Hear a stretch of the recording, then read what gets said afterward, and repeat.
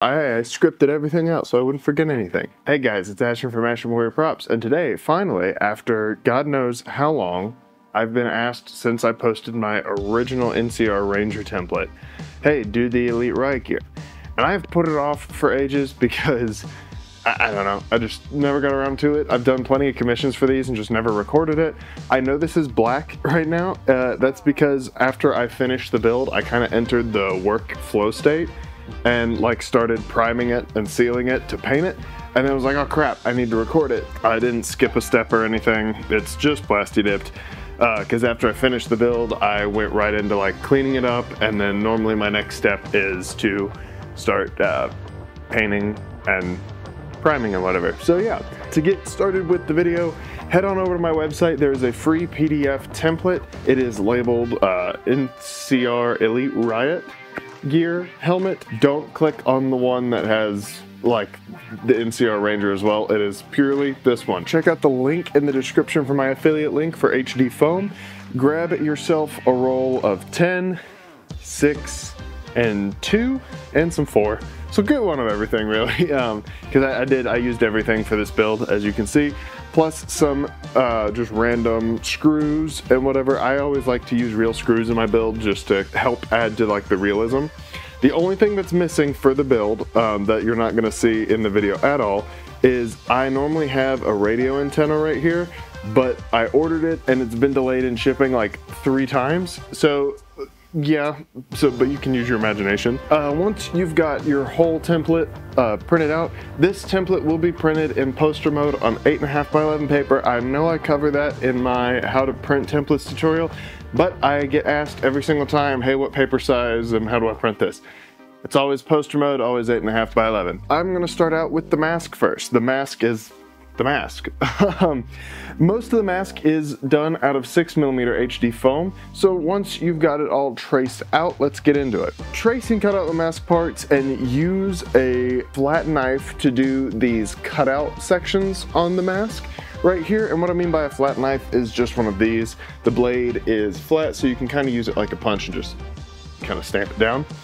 That makes doing sharp interior cuts like that super easy. Once you've got the flat parts of the cutouts cut, then we're gonna go over to these little round parts right here. And the best way to do that is use your flat knife and a regular knife, and then go in with a Dremel and round off the caps of them. This is just gonna make them look really clean. As you can see here, like we are working off of a seamless build. Super clean, super nice. And part of that is just taking the extra steps to use Dremels or other cutting tools. Lay out all of the mask parts in their kind of assembly order like you see here, and then we can get into attaching. For this entire build, besides a couple details, I'm using barge contact cement. There will be a gluing video coming up soon, which goes into how and when I use different types of glue. Before I get asked, hot glue you can probably use. It's not gonna come out as clean. It's not my favorite, but you can use it if you want. So yeah, there's your answer to that. What I like to start with is pay attention to the names on the template, because that's what I'm going to be referring to. So the first thing we're going to start with is the nose ridge and cheek panels. The cheek panels do have a 45-degree angle on one side. The template is color-coded and labeled, so if there's something that you feel like I missed, refer to the template, because the template has most of the instructions there as well. Once you've got your 45-degree angle cut on the cheek panels, we're going to attach the cheek panels to the main nose ridge part. Should go together a little bit like so. The lower nose and nose ridge and cheek panels are going to be stair-stepped, and what do I mean by that? You can see that they are stair-stepped down. So what I did was I used the midpoint of the foam thickness. So for instance, we're using 6mm foam for most of this build. If your foam is 6mm thick, you are going to glue it at the halfway mark at 3mm. That's not gonna show up. But once you do that, it's going to lead to this really neat stair-step effect down, which matches the game. After you've got that second tier down, we then have the mask center filter AB and the center circle.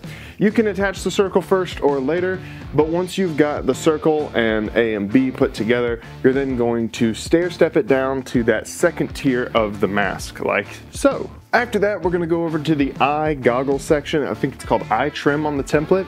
We're going to attach the lower eye trim together first, and this is going to be stair-stepped the opposite direction. So as you can see here, everything else stair-steps in. The goggle trim eye piece stair-steps out. Once you've got that piece on and the little nose nubby, then we're going to attach the eyebrow piece. That is just the top. It connects the mask no bridge piece to the goggles and the rest of the mask. And the mask base should look something like this. Now, if you turn it over on the bottom, you'll notice we have an open rectangle hole area on the bottom of the chin. It's that right there. It's not on the template because some people resize and whatever.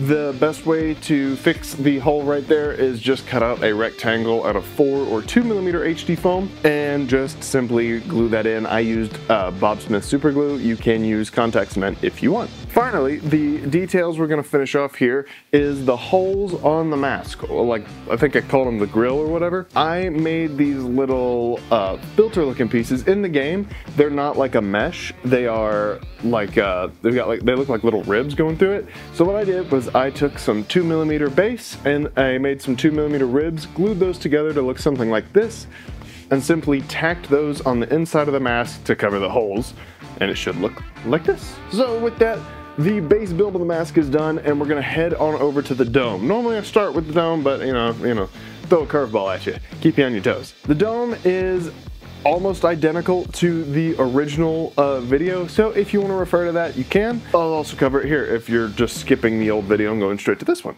So, lay out the pieces in the order in which they go. They should look like this when they're all laid out. They are also labeled, if that helps. What I like to do first is glue all the darts together. What are the darts?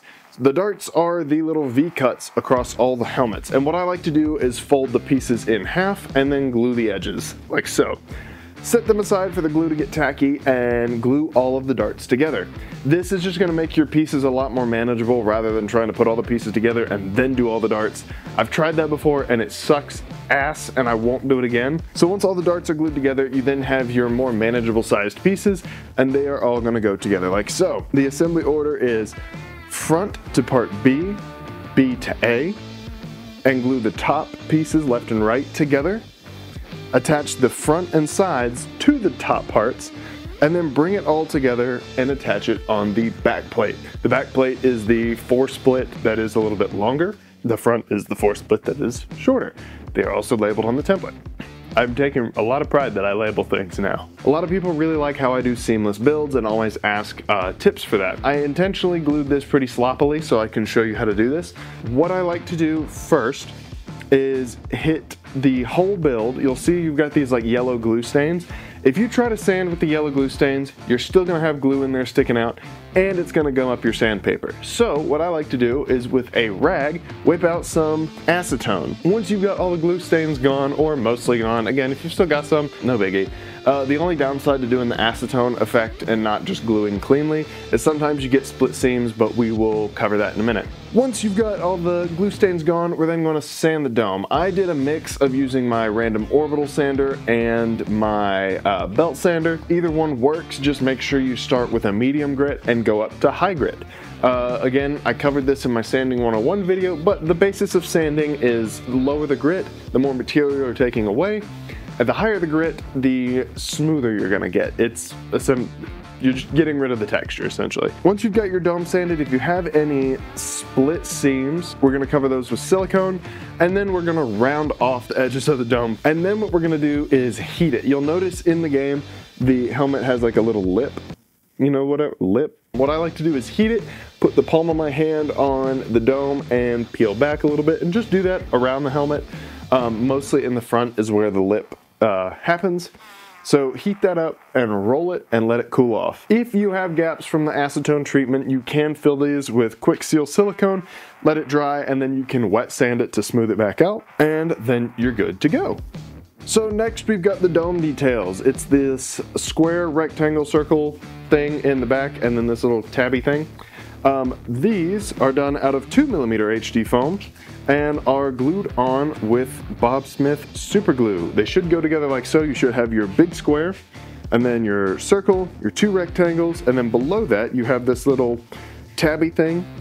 So with that, you've got the dome and the mask largely done, except we have one more part on this dome. The big defining factor between the original dome and this one, besides the details, is it's got this score line. And what I did was I marked it with a pen. I matched one of the seams all the way across and then added these little like trapezoid divot thingies. I used a cutoff wheel on my Dremel to Dremel this out. Because it gives a nice space in there. You can also use a knife and score it and then heat it, but that's up to you. After that, the only thing we have left is this forehead detail right here. I did this out of 4mm HD foam and outward beveled the edges, and that gives you this nice crisp clean detail that goes just on the forehead right there. Finally, I like to do real screws and rivets for my builds because I think it just adds to the realism and makes it look like film prop when you use real screws and whatever. So at this point I did add the screws that go on the helmet. I did not include some of those details in the template because some people like to alter the details and kind of make it their own character. So make sure you always have a reference image if you're going for pure game accuracy. My template should be followed as the build guide, and then you should also have reference images to work on your own. Next, back on over to the mask, we have these score lines that are from the eyebrow, or like the goggle piece down to the peak of the second tier right here. I drew these out and then did a score line with my knife and then heated those up to kind of separate them.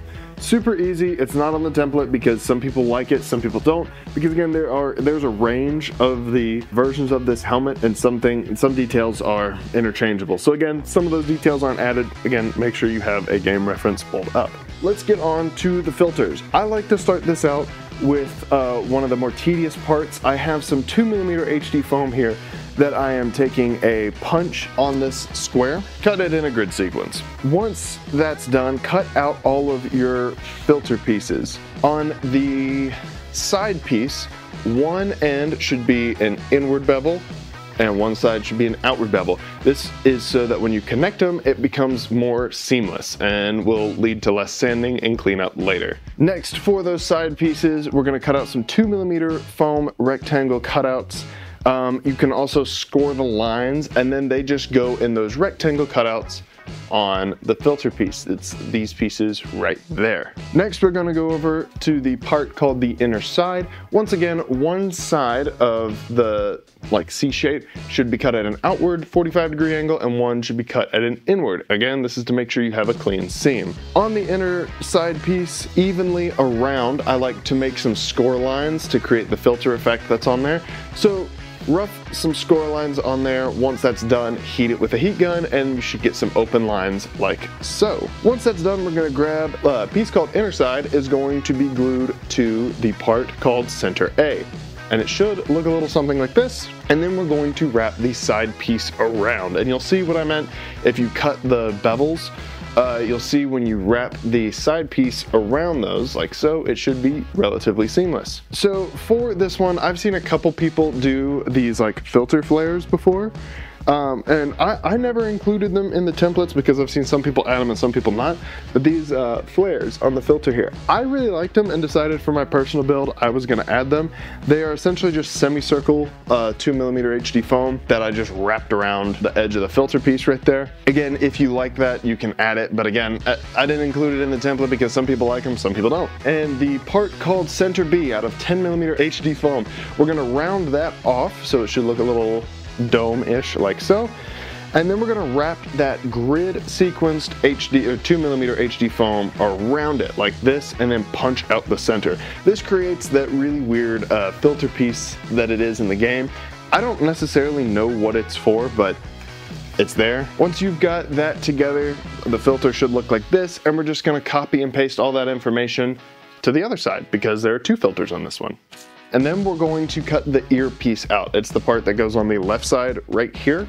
Once you've attached the filters to the mask like so, and you've got your earpiece cut out, I then like to put some window screen mesh in the ear And this is to keep it black and looking nice, but then I normally go in on the inside of the mask and cut a hole there just so I can hear when I'm wearing it at a convention. Once the earpiece is cut out and the mesh is added, we then attach it to the side of the helmet following the curve of the filter like so. And then we are on to the center filter, that is this part. For the center filter, to make life a little bit easier, I like to make a 24mm stack of foam.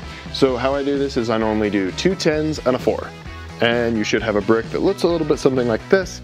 And then we're going to trace the center filter pieces out. There are thinner ones and thicker ones. We're going to use the 10, 10, and 4 for this section first. Trace the center filter top, left, and right cutouts on there, and I cut these out with a bandsaw instead of a knife just so I can make sure I have really crisp, clean cuts. And they should look something like this. In the template, there is this like hole and cross section piece like this. I opted not to use that for this build because a lot of times in the spur of the moment, I will change things. Instead of using that circle with the 3 legs, I ended up making 4mm spacers to connect these pieces together, which I like. It works just as good. And the 4mm spacers are gonna go on the edges of this, and I do leave a little lip so that there's a gap, a visible gap right there. Once you've got your 4mm spacers or that cross-section piece attached, then I do add a circle in the center so it stays sealed. Next, you're gonna cover the center exposed area, whether it be from a spacer or that cross section. You're gonna cover that with the same window screen mesh we used before. Then you're gonna add your center detail. I opted to add a little bit more detail. You don't have to if you don't want to, but then we have the general shape of the build. At this point, I like to round all of the edges on this because weathered metal does not stay 90 degrees. So I like to round, just soften, not even like fully round them off, just soften the edges of the foam. That's just gonna make it looking nice and realistic. Then we're gonna add the center, the top, left, and right details. They're the smaller versions of the center template, but they're done out of 6. They're done out of 6. Attach those, and then we're gonna cut some 2mm strips. And those are gonna be banded around the whole center filter like so. Now, then what I did was I marked 2 circles on the left and right panel of the center filter, and then I created these rings out of 2 or 4mm HD foam that go on the bottom parts of the filter right here. This is gonna act as your hose connector pieces for later. I should put the hoses on actually. All right, hoses and antenna. You see, now it is complete. So after you've got your hose connectors and your center detail built, we're gonna go ahead and attach that to the rest of the helmet. For it, I like to use the barge contact cement. It just goes on and you can make it like really form to the helmet that way better. Then we're gonna go and add the nose spike. For the nose spike, I just took a toothpick, like a fat toothpick, or a kebab skewer, threw that on the belt sander, and then just poked that through the center just above the center filter. Next, I added some of the screw details. Once again, keep a reference image of the helmet with you at all times, just in case I miss something, or if you want to add some variation. A lot of the times I don't add some of the finer details to the template, just that way you can kind of edit it and make it your own. I always want to encourage you to learn through building rather than me just giving you all the answers. I feel like that way you're not learning. So again, if you want to fully enjoy things, come up with your own methods, come up with your own detailing and whatever, but let's get back into the regular scheduled programming. After the center mask is attached and you've got your screw details on there, we're then going to attach the mask to the helmet. So we've got the this piece is gonna attach to the dome, this piece. And for that, what I like to do is use barge contact cement and go over the mask of the helmet like so, and then on the inside of the dome itself, and then meet it. But you'll notice there is a pretty significant gap in the back of the mask section. I leave that there on purpose so that way some people have got, especially if you're me and you've got long hair, but this little bone back there, some people's are wider, and that becomes a failure point in the build for a lot of people, so that part is not included in the template. What I did was made a void fill piece out of some 4mm or 6mm HD foam, so that way when you put this on, once again, the way this kind of helmet goes on, you're gonna put the chin on your eyebrow and then roll it back like so. patrolling the Mojave almost makes you wish for a nuclear winter. Once you've got that part done, we're gonna go over to the radio flashlight thing. I used to call it a camera and a flashlight in my previous videos, but upon looking at it and looking at the reference images and period accurate helmets for this, it would be a radio and maybe a flashlight. And for this build, I'm not going to include the electronics because I've done several different versions for the electronics just depending on customer needs.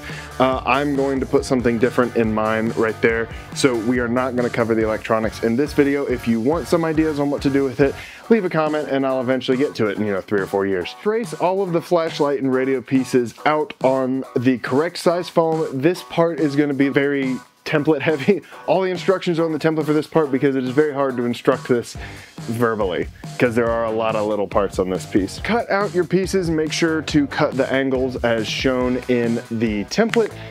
They will either be color coded or just marked what edges need, like a 45-degree angle, which is an undercut, or an outward bevel, or a V-cut. We're gonna start with parts A. So all of your parts A will be this kind of back piece right here. And we're going to assemble them once again in relevance to how they are listed on the template. There is a back, under, curve, side, whatever, and it should be built kind of like this in the clips. Once part A is put together, it should look something like this. Don't mind the seams in the video. We're going to clean that up in a little bit. Then on to part B, which is the bottom base right here. The part B is really straightforward. You've got that 10mm piece that goes on top of the 6mm piece, and then you have the side banding. Once that is put together, it should look something like this. And again, if you want to, as we're going along, round off your edges, or just wait till you've got the whole thing assembled and do it then. Then on to part C. Part C is much of the same. Should come together a little something like this. Part D is the simplest of the bunch. It makes this little trapezoid shape when it's done. And then you should be able to, at this point, sand all the edges, round everything off, make sure there's no seams, and then we're going to fully assemble. Part B is going to have part A join on the upper back side. If you're looking at it, the upper left side like so. Then B gets added, or C gets added to the right side of part B. D gets added to the top of C. And then at this point, you've got the generic build done. You are done at this point if you don't want to add all the details. Now the details is what's really going to kick it.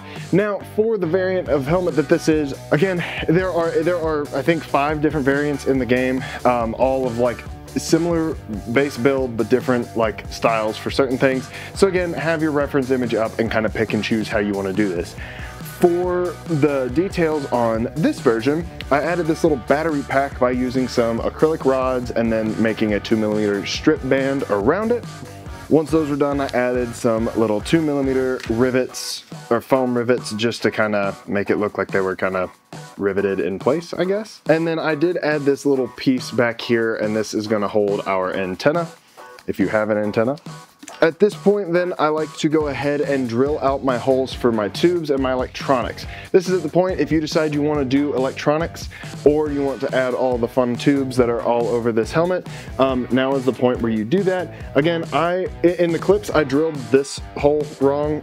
It shouldn't go on the face of B, it should go on the outward facing edge, like so. Drill all of your holes for the appropriate size split tube. Again, I'm using some like wire sheathing tube, or corrugated tube is how you can find it at the hardware store, Amazon or whatever. And then I add the rivet-like details, I add button-like details, and then I add this 2mm lip around all of the holes. Again, I just use some punches to do this.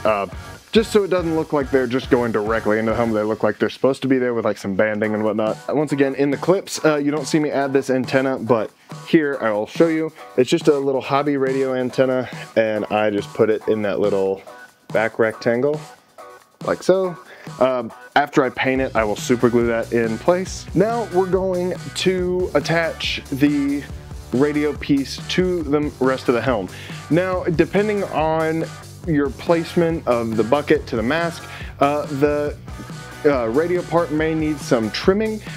Again, it should just fit on like so. Once again, I cut a relief there, and I cut a relief there just so it kind of like set flush up against the helmet. But again, it's gonna vary because I'm not in your shop. I can't tell you what you did or what you didn't do.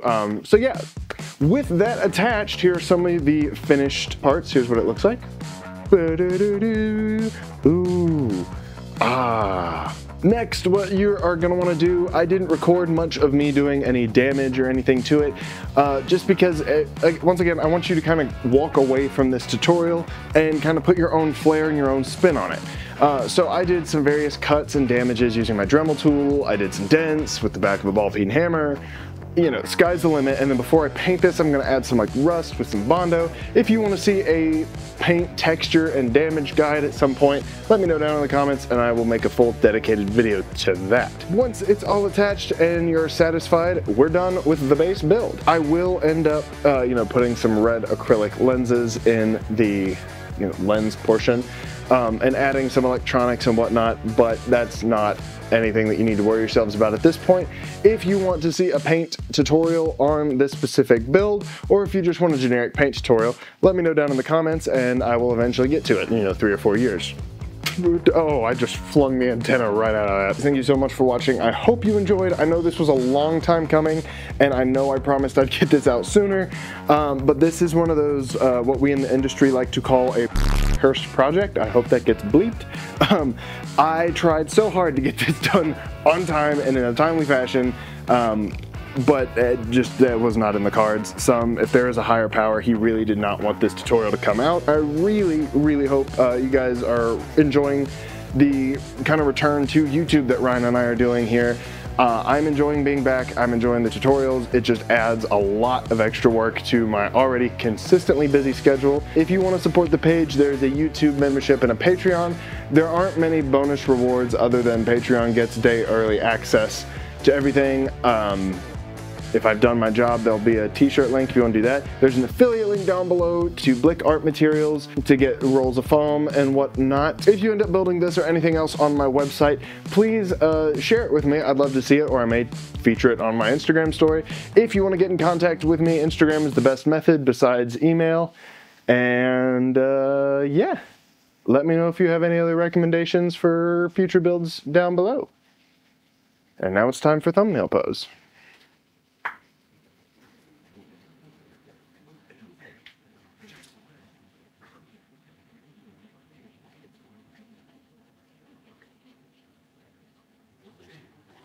Oh, shite on a shingle. I need to like fully install that.